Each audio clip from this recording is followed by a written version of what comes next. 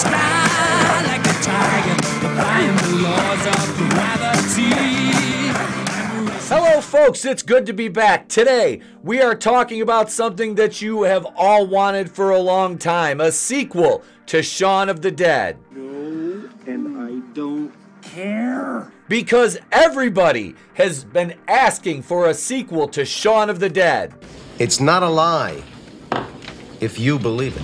So, before you jump out of your seats with excitement because you have always wanted this, haven't you? Nope. Ladies and gentlemen, let's get into the video. Boo this man! Yeah, that works. I like all right, it a lot. All right, moving on. Hey, what about Tulip?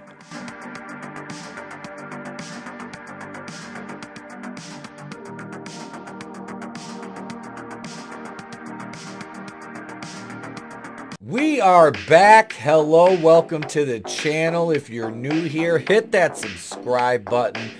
Do all the YouTube things. Shaun of the Dead is in dire need of a sequel. This from CBR.com came out a couple hours ago. There's no reason to think Shaun of the Dead sequel will ever come, but the zombie comedy needs a return, especially to see how things turned out. This published 2 hours ago by John Segura.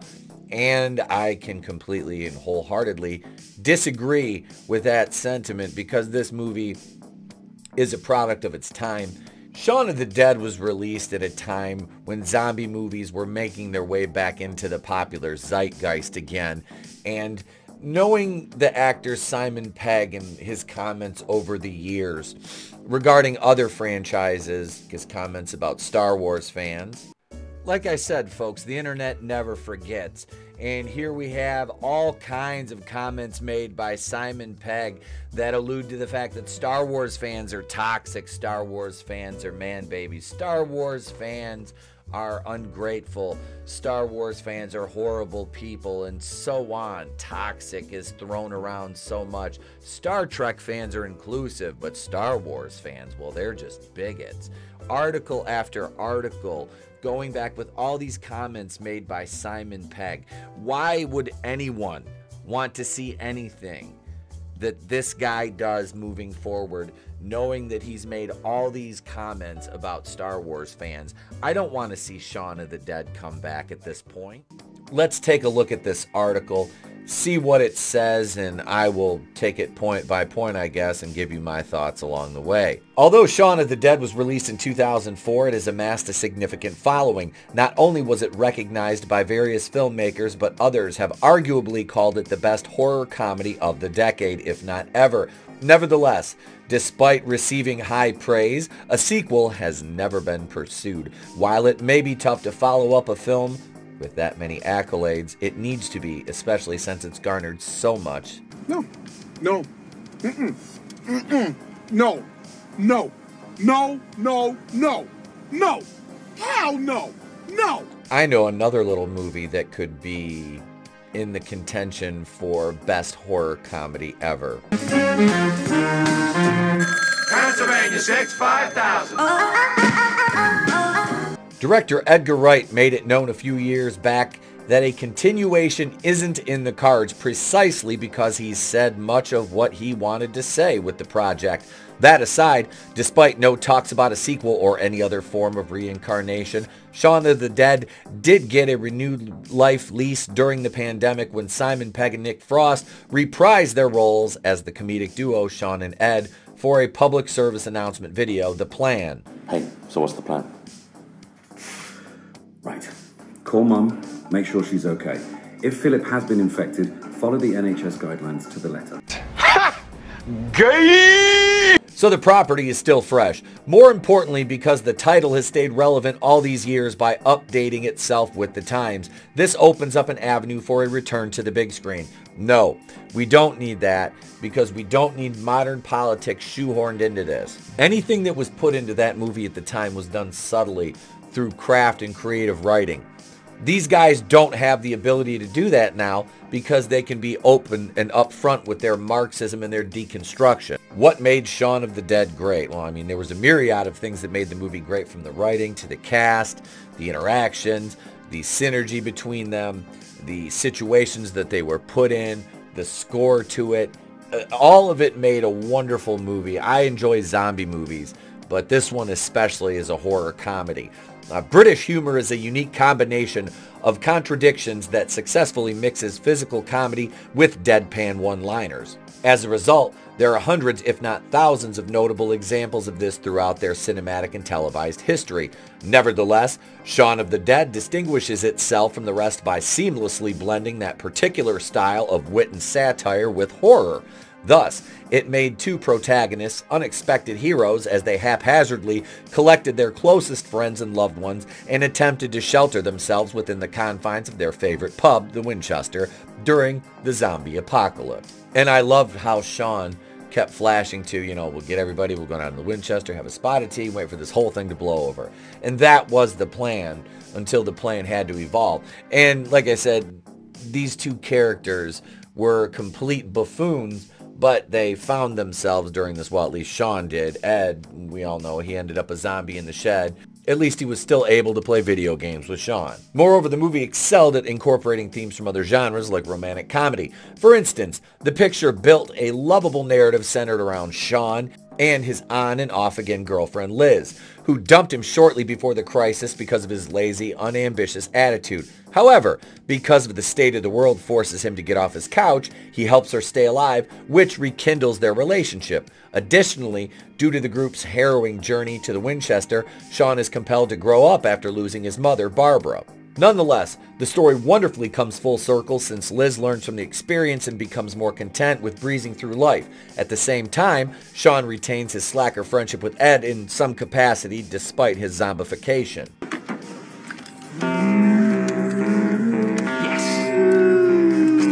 Why Shaun of the Dead deserves a sequel. Here we go, the meat and potatoes of the article, what we've been waiting for while we got through our appetizer. In 2017, Entertainment Weekly spoke with Pegg, Frost, and Wright about the history behind the original movie.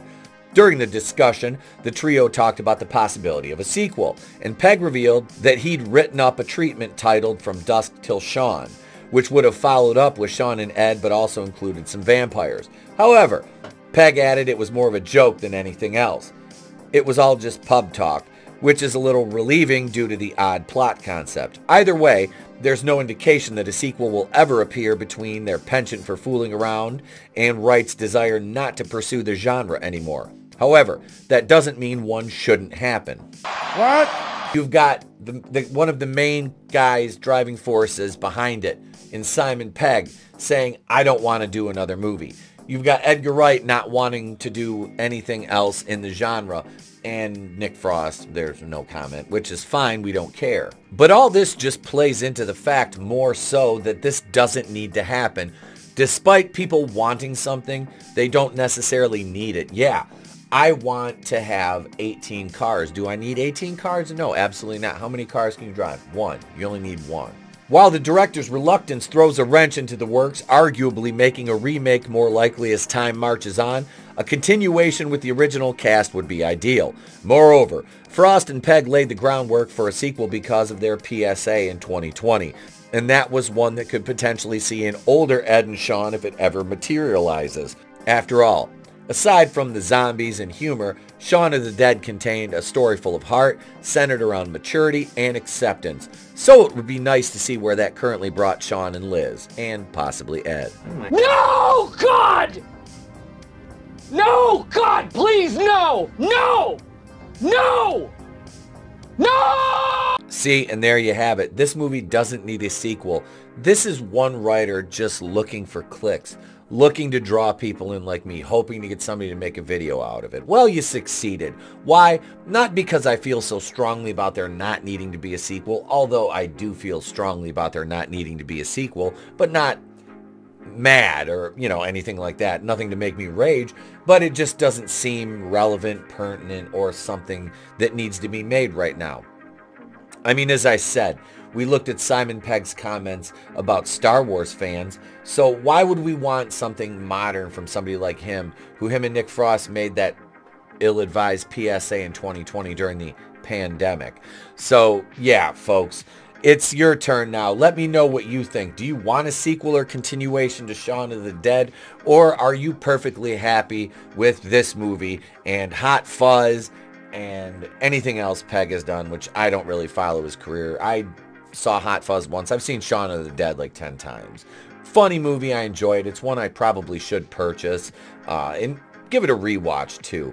So stay tuned. More content coming. Single release videos will be back with more frequency. We're going to get back to doing reviews again. Things like that. Channel members, Harvey Wakuian tier. Remember, you can request specific content or reviews. Just hit me up, DM, Twitter, email, theplacetobereviews@mail.com, the world's best mail. I'm Etep Wakuian from The Place to Be Reviews. I've been here with all of you. If I don't see you, have a great day, a pleasant tomorrow, and I'll catch you on the next one. Life moves pretty fast. You don't stop and look around once in a while, you could miss it. It's better to burn out than to fade away. I could do this all day.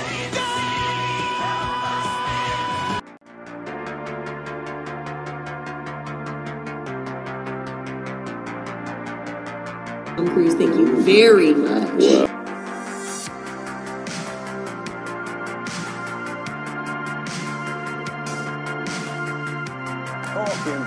What's up, bro?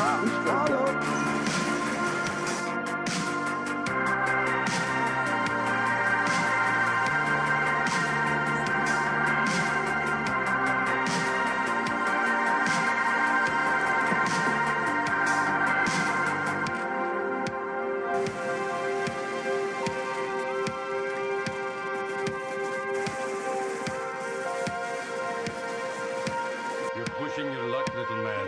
No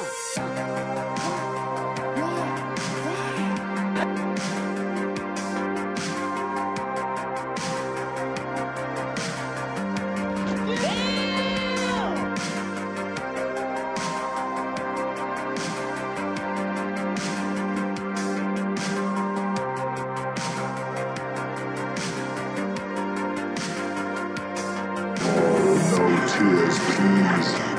It's a waste of good suffering.